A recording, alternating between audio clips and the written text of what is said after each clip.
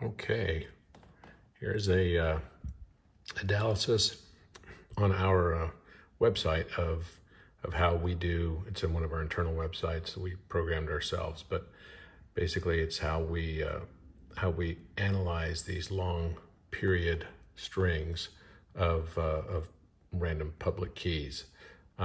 We tend to use in our analysis keys that go from 12-bit up to 32-bit, and we can go much larger than that, of course, too. But that's on a different platform where we're analyzing strings of numbers. It's a different way of looking at it.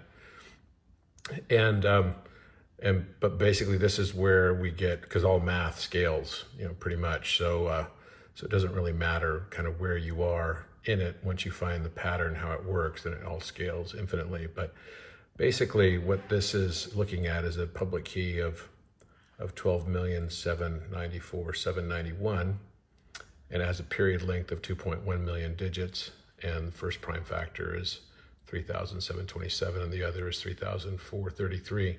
You tend to get numbers that are similar like that when you're limiting it to a particular size bit.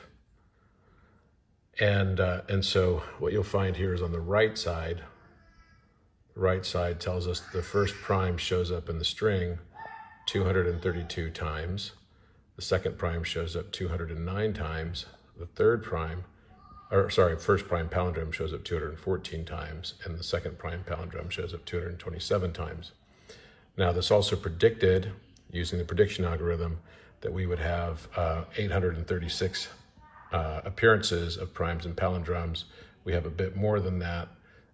So that's one of the outliers, but usually this will never go greater than a ratio of, it tends to oscillate between pi over 7 and pi over 9, and the center being pi over 8. This is when we're looking at both the palindromes and the regular prime numbers. So what this is right here is a graph that shows all the locations inside the period string of all the prime factors. And you can see that it's very, very consistent all the way through the entire length of the period. Now, the y-axis on this is the same 2.1 million digits that I mentioned earlier. That's the length of the period. And then each of this is a dot plotting of where the primes are. And you can see the indices of where they land. And then this would be the total count, right? And so you saw that each one of those palindromes showed up, in the range of 200 times each. So that's why this goes up to 232. And then another depiction of that is we see right here that the prime 1 and prime 1 palindrome are showing up 232, 214 times, which is pretty remarkable because when you add all of that up, it seems to have some sort of balance, right? So if you took this blue graph here and add it to the salmon color, and then take the orange and add it to the light blue, you're going to get a pretty flat distribution. So there appears to be a mirror type pattern. You can see kind of clusters here on a circular graph as well on where there appears to be patterning in this. And that helps us to kind of look at it in different ways. So you can see the same clustering here with a very heavy clustering there, seeming to be about 180 degrees apart. So this is, as we feed this to AI, all this information becomes really important because AI, much better than humans, at being able to look at patterns. And we use AI then to interpret much, much larger numbers. Now what this is the jump index. So what we found is that we can rotate strings and we can jump anywhere you see one of these sort of sawtooth endings, these small sawtooth endings, allows us to jump anywhere in the string so that we don't have to expend the computation time to just process, a long string of numbers, which is particularly important when you're looking at, these very, very large semi-prime numbers that could have, trillions and trillions of digits in their period. You don't want to, if you know where the primes are going to show up, which we now do, then we can just jump to those locations.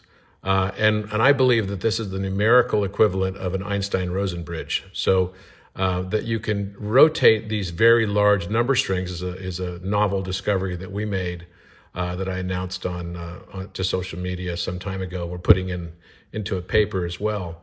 And you can see all these jump locations are going to be tied to exponential values. And that's because waves are based on wave doubling mathematics, which is the same as, 1 doubles 2, 2 doubles 4, 4 doubles 8, 8 doubles 16, etc. We do the same thing here, but now you can see where this is overlapping with where the location of the prime factors are. So we can jump to every location, within a small number of digits to where those prime factors are in that long string, which is really exciting because remember we have, first of all, if you added up all of these, we know that there's 883 targets for us to go after in a 2.1 million digit string. That's a dramatic reduction in the search space compared to normal exponential search that happens. Now, this is also where we can see the jump indices, and this is when we go outside of the exponents of 1,000. So now it breaks down into much, much smaller segmentation. So as you go to higher and higher exponents, you can get greater and greater granularity of where the rotation basically works on the string. So you can kind of jump exactly to a location that you would like to jump to, which is another very exciting thing because look at the beauty of this pattern right here. And then you can actually look at the numbers in their numerical form. So if we just look here, we truncate the number by taking off all the zeros in the beginning. And you can basically figure that if you've got a 12-digit number, you'll have 12 zeros after the decimal position. Then you'll get into the regular numbers of the period. And this is 2.1 million period. So everywhere you see the orange is where we're seeing these wave patterns basically show up. So you'll see sort of a gap. And if I go fast on this, you can kind of see a pattern. I don't know if this is going to go faster than what, the computer screen is able to, the refresh rate is if I kind of go too fast on it. But for me, that's how I look at it. I look at this in super speed and I see a pattern just by looking at it in super speed. Call me weird, maybe, I don't know. But I see patterns, and then we identify from those patterns, and we start doing more numerical and AI analysis so that we can dig deeper into that. But you can see everywhere it's orange is either a prime number or a prime palindrome, and it's very, very consistent straight through the whole thing. So this is a very exciting analysis. Now, where did this one land? Well, we were able to land precisely on prime palindrome 1 here. So with particular exponential power, we were able to land exactly on the numbers. So I can look at that through what we call elemental binding. So I just remember prime palindrome 1, and it is on the right side. So on the right side, prime palindrome 1, and then the value was 16092. And this tends to be always divisible by 36, interestingly. So basically the string, remember, is 2.1 million digits in length, but now I was able to use an exponent to rotate the string so that I began the string at the 695,871st digit, which is, call it about a third of the way through the string. And where I landed is exactly where prime 1 palindrome was. Without any space in between. And we found there's a very high correlation between expansions that use binary and trinary numbers and locations within their string of the locations of the prime and prime factors, and their palindromes. So it appears as well that there's also another way of palindromic mirroring that happens, and actually that numbers actually turn upside down too. So there's a third way of number analysis that we have not integrated into this that we will. For example, 199 would show up as 166 sometimes. So there's a third way of looking at this that somehow nature mirrors in these wave patterns. And that's kind of a really beautiful thing. Another thing we can do is we can look at, all these different ways of interpolating the data. So this would give me all the jump zones that I can go to within a number. So if I multiply it by, for example, if I rotate it by, it looks like 9, right? In this case, I can actually get to a jump index that takes me all the way to the end of the string. So I can skip all the computation time necessary to get to the end of the string by starting in a regular progression, and I just multiply it, and take it over, take the 1 over x, multiply by 9, and I end up with that much of a rotation. And then I can basically titrate and figure out where I want to land. If I want to land exactly in the middle, right, then that would suggest that I want to be somewhere, kind of like it's going to land me right here. So I would get really close to it by landing here, or I would go with higher exponential powers. And if I go to higher exponential powers,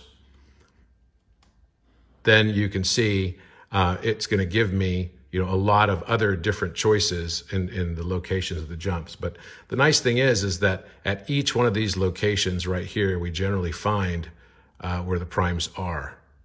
And that's really nice. It also seems to follow kind of a Fibonacci pattern, as we would expect, I guess. But anyway, very exciting stuff that we've been working on, and happy to share this also with the world. We've been working on it, obviously, for a number of months.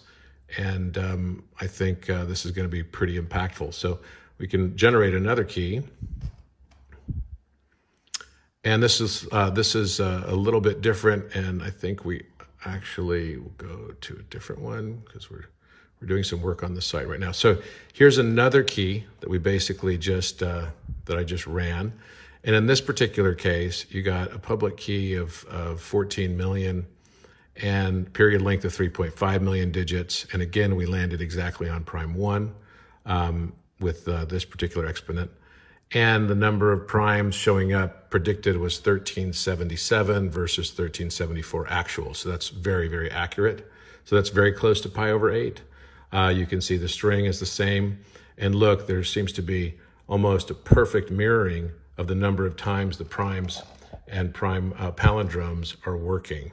So let's see if I can run another one here. And here's another one. We get to 2 digits within 2 digits using a larger exponential here. And you can see also a pretty tight clustering of the values, 42 versus 55 and 44 and 47. So again, a very tight clustering, and the prediction value of 194 versus 188 actual, so pretty close. And then I can run it. Let's see, one more time. And here's another one. We land within 1 digit. Frequency predicted is 1429. 1402 is actual. And we have prime factors showing up all the way through the string as well. And again, a very tight clustering of how many times the primes are showing up in the string. You can see it here too. And then also you can see the number of jump locations that we can go to within this particular period. So with that, everyone have a great weekend, and see you soon. Bye.